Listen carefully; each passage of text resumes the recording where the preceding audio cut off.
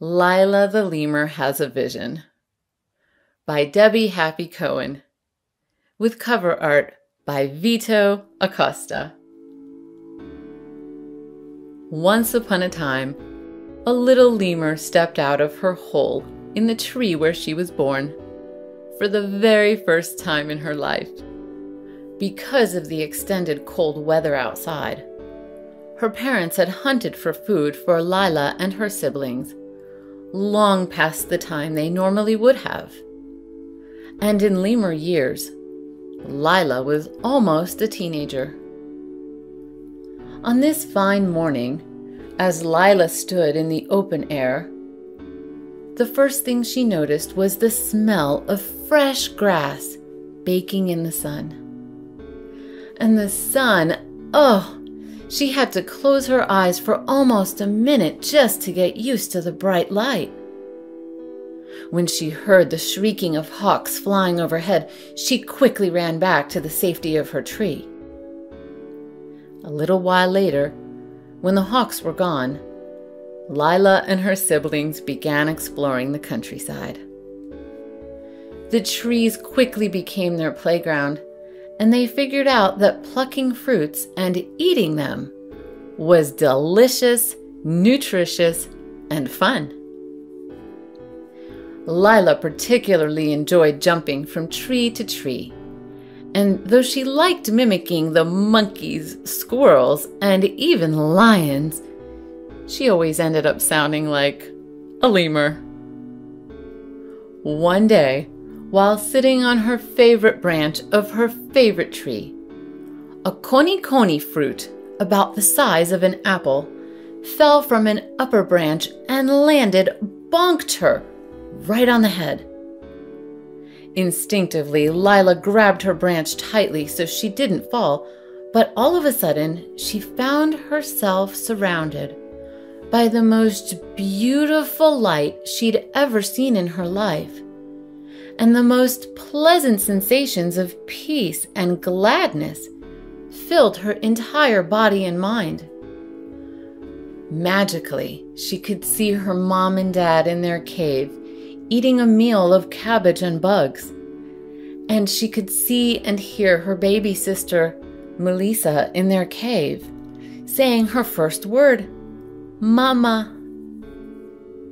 And then Lila saw a hawk catching a mouse and feeling satisfied and full.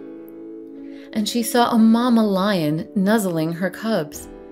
And the love she felt kept growing bigger and bigger. And then Lila saw some trees that she'd never seen before, with fruits that looked beautiful and different than the ones she knew. And she saw herself tasting them, and they were so juicy and sweet that she drooled a little bit and immediately woke up out of her trance. After a few minutes of resting and reflecting on what just happened, and gently touching the new bump on her head, Lila made her way home. As soon as she entered, Melissa said, "Mama!" And her mom looked at Lila and said excitedly, "She's been saying Mama all day. Melissa spoke her first word today." And in that moment, Lila knew her vision experience was real, and she knew her connection with all creatures and beings, including trees. And she knew that the love she felt was the most powerful feeling in the world. And more important than anything, Lila knew she could take this feeling and experience with her wherever she went, and that somehow her life would be more beautiful by keeping close to it, the way you'd nuzzle up to your mom or dad in winter to keep you warm.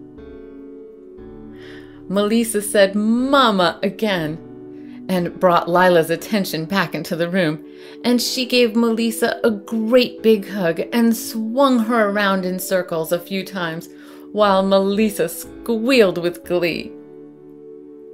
Their mom and dad smiled to each other as they finished their meal of cabbage and bugs, and Lila's siblings all came back home, as it was almost dark.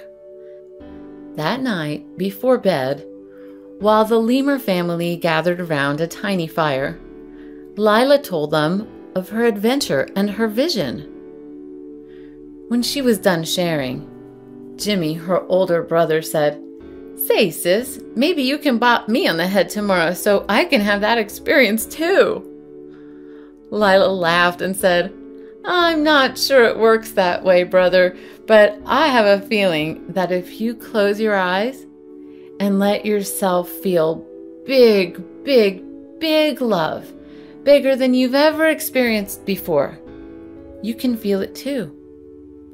It's part of us. It's around us always. It's who we are." Well, Jimmy didn't quite catch on that night, but her sister Sarah felt the big love, and her mom said that she felt it too. Maybe it was a girl thing, they wondered. But then Dad felt it.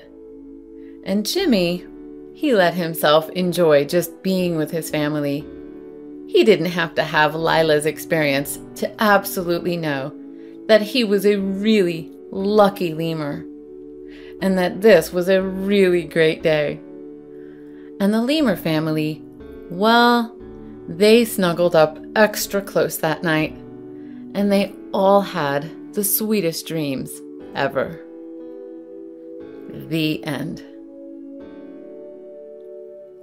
Lila the Lemur Has a Vision was brought to you by GetFairyTales.com, where we are creating a new world, one audio at a time.